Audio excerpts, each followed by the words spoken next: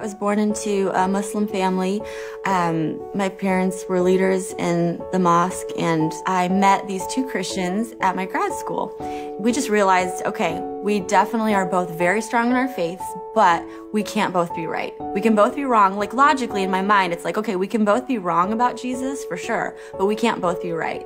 So we sort of resolved that we wanted to figure out what truth is. And secretly, I wanted to convert him massively. I totally wanted to convert him to Islam, because anytime I would debate anybody about, religion, I would always win.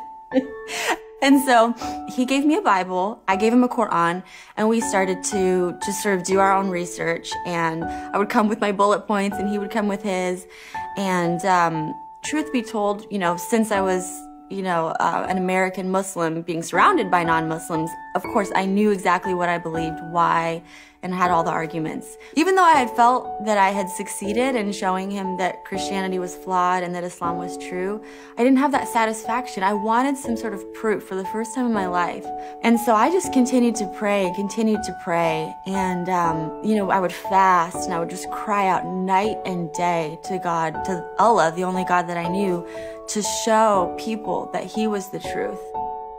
I started to just really have a lot of torment. I just thought maybe I was going crazy for the first time. But it was like I couldn't think anymore. And especially as somebody studying to be a doctor and, science background, to lose your mind is really a very low point, to say the least. So there was one day where I was probably at my lowest point. I was just crying, praying to Allah and saying, I can't do this one more day. And that same day, I got a text message from my friend. He had been praying for me all along, and his church actually had been praying too down south. And his pastor actually had brought, or had typed up bullet points from the book by Lee Strobel called The Case for Christ. And so because I was at such a low point at that point, I was like, I'll read anything. Why not? It gave so much significant proof for the historicity of the cross and resurrection. And I started to read the Bible again. I was reading it as though it actually could have happened. And I just remember thinking, oh my gosh, this is beautiful. And then I called somebody that I knew who was a Christian. She said, why don't you just ask Jesus to come into your heart? If you're wondering and curious, you have nothing to lose. And, little did she know, if a Muslim asks Jesus into their heart, it's hell for eternity. No coming back. You cannot come back from that. So I just looked up at the heavens and I said, Allah, I don't know who you are. Allah, I don't know what's real. Whoever you are, though, I want to give my life to you. If you're Jesus, you can come into my heart. The next morning I woke up and all the torment was gone.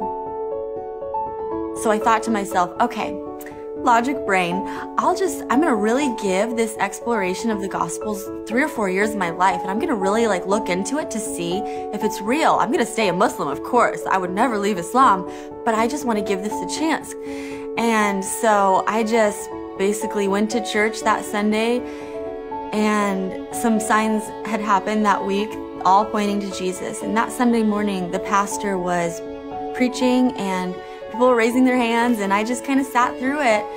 But my heart just wanted to worship. And when the altar call came, we all bowed our heads, and the pastor just said, I feel like there's someone in here that wants to give their life to Jesus, but they don't even know what that means, and they're really scared. And I just said, enough is enough. It's taking me more faith to not believe in Jesus than to believe in him. He's my first experience with love.